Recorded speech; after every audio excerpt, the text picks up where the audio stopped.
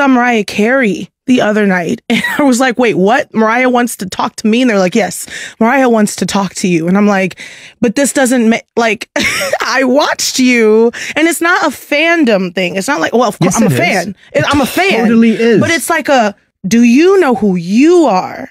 So this is where the great Janelle Monáe theory comes into play, where she said something that sticks with me, and I'd love to share this.